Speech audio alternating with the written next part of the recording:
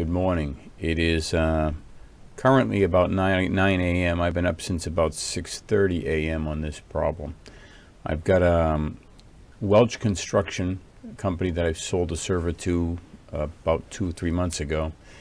All of a sudden, the owner of the business is unable to log into the server. Doesn't know why. Everything was fine until he did a Windows 11 upgrade. The other systems in his office are logging in just fine. It's only his system that's the problem. It rejects his password. I've triple checked the password. The password's correct. Now, if I had 1,000 systems, I would have the same problem at the same time, because my research has told me that it is a Windows 11 upgrade. I don't know. There we go. Cannot connect to Windows 7 AC/DC on Windows 11. I've researched it. It's a problem. It relates to this version 22H2, and the only solution is installing or upgrading Samba to 4.16, or so it appears. I hope. I've done an upgrade. Doesn't bring it up to 4.16 or above. So now I'm faced with installing from source code. I'm unfamiliar with Samba on a core level enough to where I have some real concerns about something breaking. I'm going to take a snapshot with ZFS before I proceed, and then I'm going to have to install Samba from source and hope everything works out. Or if it gets worse, I'll have to unwind that. But again, tricky situation. Right now we're dealing with one server. We could very easily, if we were larger and had rolled this out on a much bigger level, had a really big problem all at one time. You can imagine how the phones would ring, how much pressure would have been on us. And this happened. I got my text at 6:30 this morning while I was laying in bed. You know, this could have happened at any point in time. The moment somebody says upgrade to Windows 11, boom, it breaks. They can't log into their machine anymore. And that's just the way this stuff goes. So I just wanted to kind of record this moment in time. It is November 5th, 2022 at 8:55. And now we've only got, I think, 3 or 4 servers out there. So I'll make sure that we implement this change on the other ones. But an interesting use case. Oren, a new hire here at the store, and explaining what I just explained to you, and her reaction was a very intelligent one. And she said, you know, she had heard through her school at some point that somebody on the domain upgrades these things to the latest version, so they're the first to know. And that's the answer. It's really the answer, is somebody on our side, as we go along, needs to consistently upgrade to the latest version of Windows, the latest version of Apple, and make sure that we're the first to know if that upgrade is going to break something. It's just part of a Q&A department that we don't have right now, and we'll have to have at that point in time. So you've done the hard shut off 3 different times? Yep. Okay. Preparing automatic repair. Okay.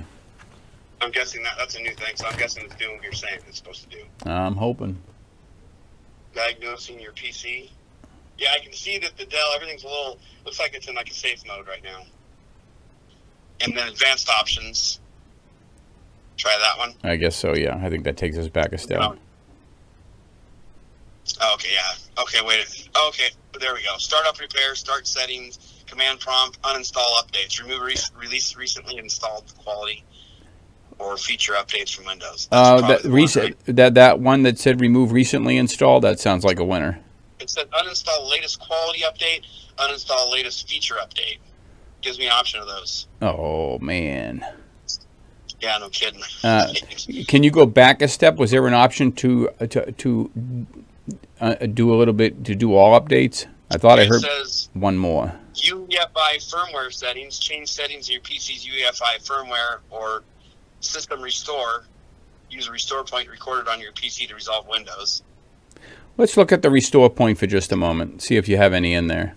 No restore points have been created. Okay, so that's another issue. We need to turn on system restore within your machine, but we can't use it now, so you can back out of that. No, so that you don't have to read these all the time. Let me turn on a video so you can just show me the screen. Are you using an Apple or an Android?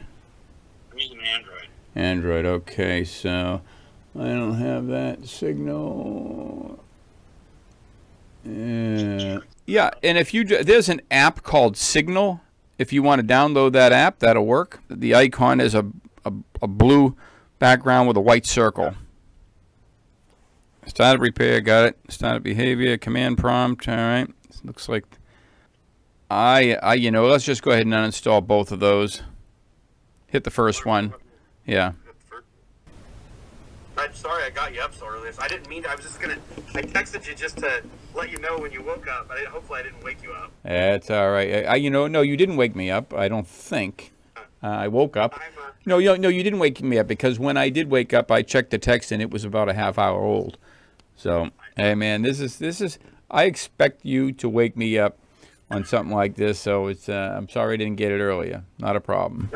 That's all right. I've got a responsibility. You've got a unique piece of hardware there, and as capable as it is, right now your support line is pretty thin until we start selling more servers and grow the company. So I accept that responsibility, and I'm going to be responsive. I hope you can get her going and get some of these things sold. Yeah. No, I've got a January launch date for going out on a larger scale. So the early indicators, I've got 5 of these running right now, and they're all running well, no problems. This type of an issue is not really a problem per se. It's just the typical evolution of technology. Windows 11 comes out with this, and the rest of the world responds to it. That's it. Yeah. And that's not an uncommon situation.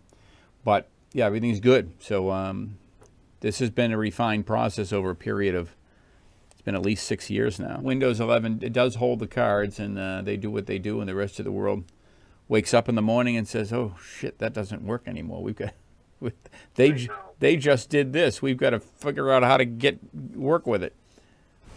That's tough, because the whole world works with Windows. A lot of the world does, I guess. Anyway, at least sure. At my level. Yeah.